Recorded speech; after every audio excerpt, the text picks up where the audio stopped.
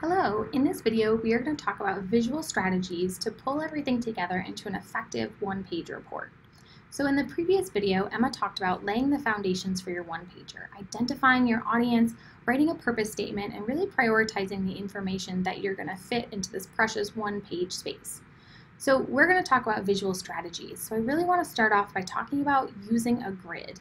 So our brains subconsciously recognize patterns. So if things are even just a little bit misaligned, our brains get kind of confused. So using a grid to help make sure that everything is in alignment can really help the brain make sense of what's going on even before it digests the content.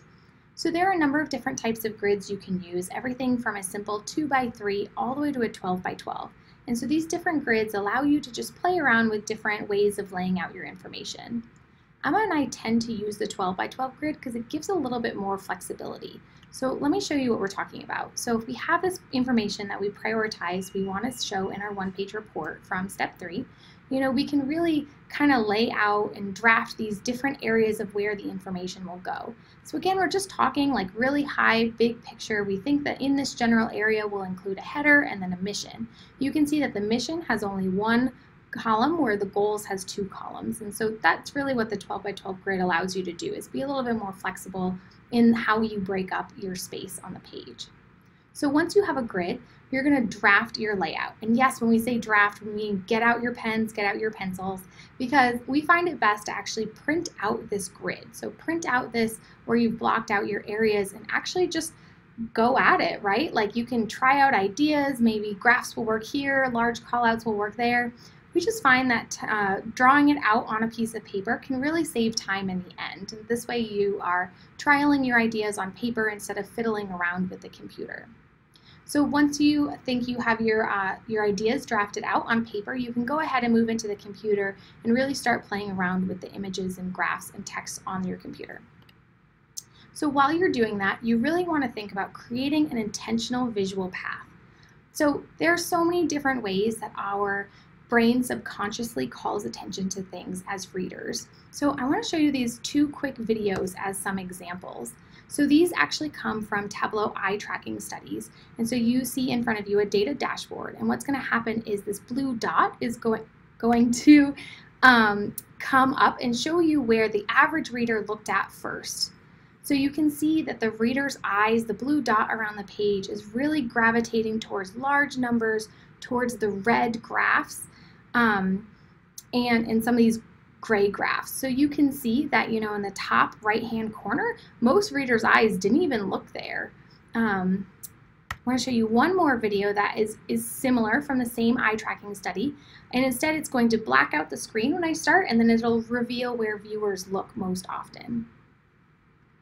Oops. All right, there we go.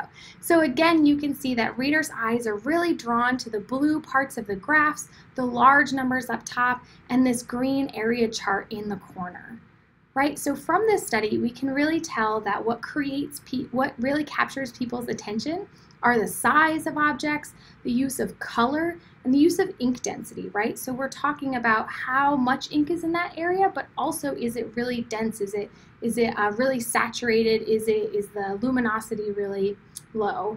These different things can really help catch people's attention. And you want to make sure that you're using these aspects intentionally to lead the reader to where you think the most important information is first. And then they can read the secondary information next. So when we talk about visual path, we're really talking about the visuals, but let's talk about the text for a second. So we're really talking about a purposeful hierarchy when we talk about text.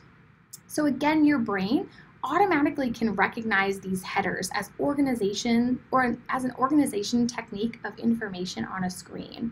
And in fact, studies have shown that people's brains view the larger the text size as the most important, even compared to the space on the screen, whether it's centered or even if it's underlined and in all caps. Studies have shown that the bigger the text, the more important that people see it as. Studies have also shown that using these visual hierarchies, using headings, actually increases the understanding and the memory. People can remember the information better in the end. So these are really important aspects to use intentionally when creating your one-page report. So finally, I want to talk about white space. So white space seems something that you don't think about a lot, but it's really important, right? So here you see we have no white space, so you just see one thing, one blob. But just adding in this simple white space, you can see that there are 6 different sections. I could add even more white space, and now you subconsciously know that there are 3 different sections with 2 mini sections each. So using white space effectively allows your brain to organize the information before it is even consuming the details of it. So allowing more white space in between different sections tells the brain, hey, I'm starting a different section here. So it's really important to use white space effectively throughout your one-page report. So in this video, we've gone through different visual strategies into pulling a one-page report together. So we talked about choosing a grid, drafting your layout, creating an intentional visual path using size, color, and ink density, as well as creating a purposeful hierarchy in your text, and using white space effectively to call out different sections in your one page. So our next video, video 4, talks about the final touches of your one-page report.